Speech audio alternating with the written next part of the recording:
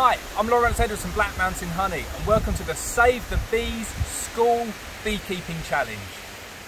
I am a bee farmer from North Wales. Instead of looking after cows or sheep like a normal farmer, I look after colonies of honeybees. We give the honeybees a home called a beehive. We give them access to flowers where they forage for nectar. If they get ill, we give them medicine to make them better if they need it. And then we extract honey from them that you can eat for your breakfast. In a single colony of bees, there can be up to 60,000 bees in that unit. Now, 60,000 is a really, really big number. That's equivalent to the number of people that might go to Old Trafford to watch Man United in a football match. All of those bees that live in that single colony have a very different job to fulfill. Some bees go out and gather food, so they go and forage on plants for nectar. That's what bees eat, nectar. Some bees are guard bees, so they're like security guards that stand at the entrance to protect it from wasps and other things that might come and try and steal their honey. Some of the bees don't do that much and they just spend a lot of their time in the hive being lazy. They're the boy bees. But really the boy bees do have a very important job to play, but they don't do a huge amount around the house and leave a bit of a messy room. And then there's the most important bee in the hive, which is the queen bee. And she lays up to 1,500 eggs a day, and then the eggs turn into baby bees. Now, we all know it's really, really important to save the bees, but this just doesn't apply to honeybees. We want to save all the bees. So as saving all of the bees is so important, in this video, I'm going to set you 5 challenges to help save all of the bees. So I'm going to read you out 5 challenges, and I want you to go away in groups or with your teacher or with your friends or however your teacher wants to split it up. Go away, try the challenges and then come back and we'll go through some of the answers and we'll have a look at what you've done. So here's the challenges. Good luck completing them all. Challenge number 1. I want you to try and list as many species of bee as you possibly can. So you can go away and you can draw the bees, or you can take some pictures of them, or you can download them from the internet. However your teacher wants to do it, let's try and list as many different types of bee as you possibly can. So we're talking about honeybees, bumblebees, and there's lots of other different bees as well.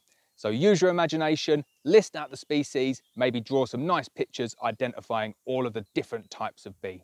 So as I said before, bees visit plants and trees to forage for nectar. So nectar is a sticky, sweet substance that comes from plants. So challenge 2 is I want you to go away and research what plants and flowers bees like to visit to get hold of this nectar. And again, however your teacher wants to do it, maybe write a list or draw some nice pictures of the plants, but I want you to identify as many plants and trees as possible where the bees visit to forage for nectar. Challenge 3. So we know it's important to save all the bees, but I want you to discuss with your friends, with your parents, with your teachers, however you want to do it. I want you to discuss why is it important to save the bees? Why does everyone say we need to save the bees? There must be a reason for it, and I want you to find that out. Challenge number 4, and my personal favourite challenge. I want you to identify some ways in which you, as a class or as a school, can save the bees. So you can do something yourself, loads of different ways that you can do this. I want you to work out as a project how you can save the bees. And a little clue here is think about where the bees live and think about what the bees eat. That's a really good couple of clues to help you work out some ideas as to how you can save the bees. And the final challenge, challenge 5, is I want you to try and identify and maybe again draw a picture of some of the fruits and vegetables that are pollinated by bees. So bees fly around and they pollinate these fruits and vegetables. I want you to list as many as you possibly can, all of the different fruits and vegetables that are pollinated by bees. So that's the 5 challenges. Go away with your teacher, have a break, come back in a day, a week, a month, however long it takes you to do all of those challenges, and then we'll go through the rest of the video and I'll give you some answers and we'll take a look at some of your really cool ideas on how you're going to save the bees. So I have every confidence you're going to come up with some fantastic ideas to save the bees. I'm really looking forward to it. Make sure you draw me some nice pictures, take some videos, show me what you're doing, and maybe you can send them in to me and we'll do a bit of an update.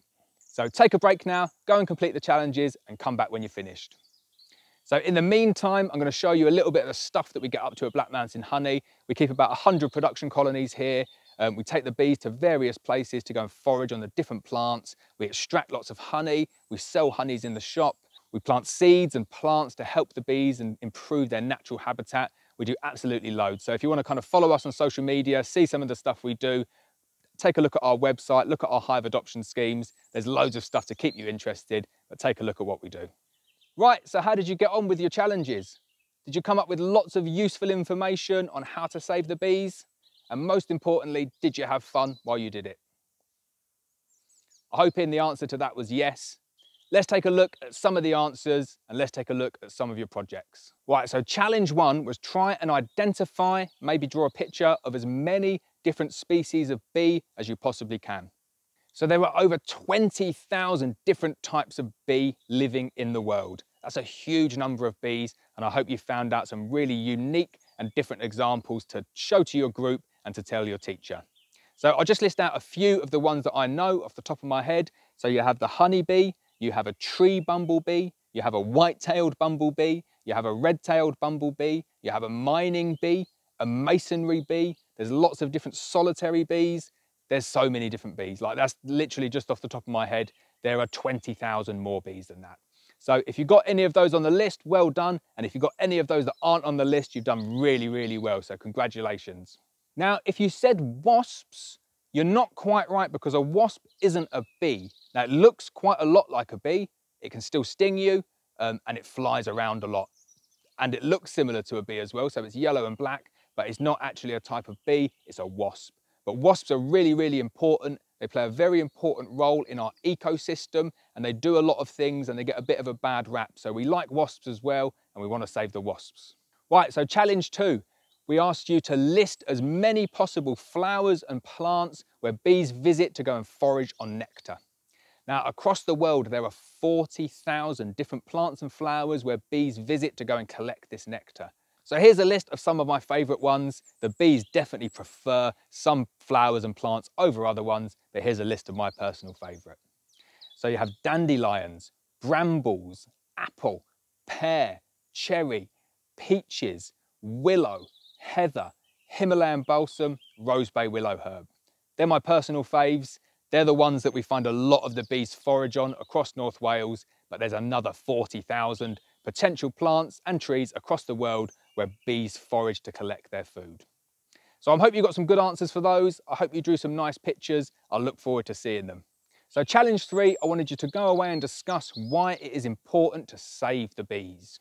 Now, bees, and I'm talking about all bees here, not just honeybees, bees have been in decline in terms of the overall number of species that are present in the world and the number of bees as well. A decline in the bee population is a really bad thing for the worldwide ecosystem.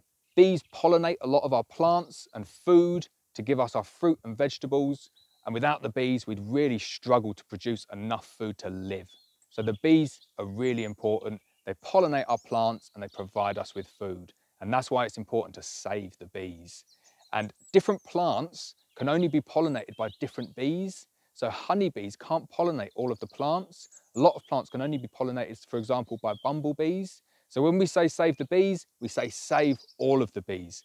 Mining bees, masonry bees, solitary bees, bumblebees, honeybees. We want to save them all, not just the honeybees. So challenge 4, we asked you, what could you do as a school or in groups or with your teacher to help save the bees? And this is definitely my favourite challenge because it's hands-on and practical, and I love going outside and doing stuff. So there are loads of different things that you could do to help save the bees. And I said, think about where they live and think about what they eat. And if you think about those two things, they're really good areas to focus on in order to help save the bees. So in terms of where they live, you can give them somewhere to live. You could maybe make a little bee box. So if you research the type of box that you would need to make for a bumblebee, same way that you'd put a bird house up for a bird, you can put a bumblebee house up for a bumblebee. So if you research the size and dimensions and the holes that you need for that, that's a really nice project that you could do at school. That's a great way to help save the bees. Now, solitary bees, they don't like boxes because they don't live in nests. They live on their own and they like the thin tubes to live in. So if you looked at kind of like a mining bee or a masonry bee nest, you could build a specific bee box for that specific bee. So you can build 10 or 20 different types of bee box to give the bees somewhere to live. So I think that's a really nice idea for schools to do that. build some bee boxes, put them around the school. Hopefully you'll attract some wildlife and some pollinator species into your school, and then you can watch them and learn about them. And then in terms of food, you can plant all sorts of different seeds and flowers and plants for the bees to eat. So what I would do is, if you're going to plant a tree, try and look for a tree that's unusual to the area. Make sure that it's a bee-friendly tree and plant that in your school or in your garden. That way, when the tree blooms and you have flowers on the tree, the bees will come to it and they'll eat that nectar. Another thing you can do is you can spread wildflower seeds for the bees. So wildflower seeds are perfect because they spread themselves naturally. Now that means that they grow and you get a big seed pod, and then they just disperse those seeds naturally. So in year 1, you have 1 plant, and then in year 2, you might have 5 plants, and it just gets bigger and bigger, and it self-seeds and provides a really great pollinator habitat for all species of bees. The final way that I'm going to say that you can help a bee is that you can give it a little bit of food. So if you see a bee in your garden and it's a bit slow and it's not moving very well, it might actually be a bit tired. It might not have the energy to fly back to its nest. So what do you think you should do if you see a bee like that where it needs a little bit of food? So the answer is to give it some sugar water. So I know some of you might say give it some honey, and you're really good. That's a great answer because bees do eat their own honey. But it's actually a really bad thing to feed bees honey, because you don't know what's in that honey, and that can harbour diseases that can make the bees ill. So if you see a bee in your garden, what you want to do is give it a bit of sugar water. And all you do with that is you mix up a bit of sugar with a little bit of water, put it on a spoon and just offer that to the bee. The bee will eat it and then it should fly off. Definitely don't feed it any honey. So the final challenge, challenge 5, was list out all of the fruits and vegetables, and I hope you've drawn some nice pictures where the bees visit to forage for nectar. So I'll give you a list of some of my favourites, and there's some really nice fruit and vegetables there. So in terms of fruits, we've got raspberries, blueberries, strawberries, peaches, apples, pears, plums, pretty much every single fruit that you can get in the supermarket. Maybe 90% of them, they're pollinated by bees. Bees play such an important part in the pollination of fruits and vegetables. You really want to help save all the bees, otherwise you might not be able to have strawberries and cream when it comes to a nice sunny day. So I really hope you enjoyed the Save the Bees School Beekeeping Challenge. But what I need you to do now is I need you to spread the word. So I need you to tell everybody you know, so your friends, your teachers, your parents, your aunties, your uncles, and you need to educate them and tell them why it's important to save the bees. And remember, what did we say? Not just saving the honeybees, we're going to save all the bees. The bumblebees, the masonry bees, the solitary bees, the mining bees, and the honeybees as well. We want to save all the bees. So spread the word, tell everyone you possibly can, send them the link to my video. They can complete the challenges as well, and then they can spread the word even further. Let's get the message out there to everyone. We want to save all the bees. Now, I'm really interested in how you've got on in your project, and I'd love to see kind of some of the work that you've done. So if you've drawn any pictures, I'd love to see them. If you've taken any videos, anything that you've done, take a picture of it, take a video of it, and send it to me to one of my social media platforms. So I'm on Twitter, Instagram, Facebook, and YouTube. Send them to any of those, and what we will do is we'll share them across the world. So we'll share them with all of our followers, and we'll encourage them to share them throughout their networks as well. So what that means is that your work could be shared across the whole world, and everyone can see how well you've done to help save the bees. Now, because you've done so well with your projects, we want to give you a little bit of a prize. So what I'm committing to is for the first 10 schools that complete the Save the Bees School Beekeeping Challenge, we're going to give you each 30 packets of Black Mountain Honey wildflower seeds. So what you can do with these seeds, you can plant them in the school, watch them grow, you get beautiful displays from these seeds, and then what that will do is that will encourage lots of different bees all to come into those seeds and forage on the nectar. And then you can watch them and you can learn from their behaviour.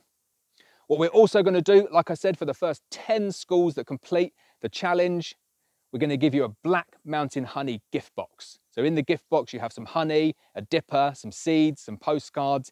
It's all presented in a nice 100% plastic-free packaging box. And what you can do with that box is you can either give it to the best contributor to the class, or you can raffle it off and maybe buy a tree or buy a bumblebee box or buy something for your school to help save the bees. So all you need to do to be included in those first 10 schools, do the beekeeping challenge, take some pictures, connect with me on social media, send me in the details and some evidence of what your school's done, and I'll send the seeds and the gift box to your school for you to plant the seeds and raffle off the gift box. So finally, thank you so much for taking part in the School Beekeeping Save the Bee Challenge. It means a lot to me. It's a real passion of mine to help save the bees, and I really think you've done a great job with all of the stuff you've done in your projects and your challenges. So thanks very much for watching, and I'll see you soon.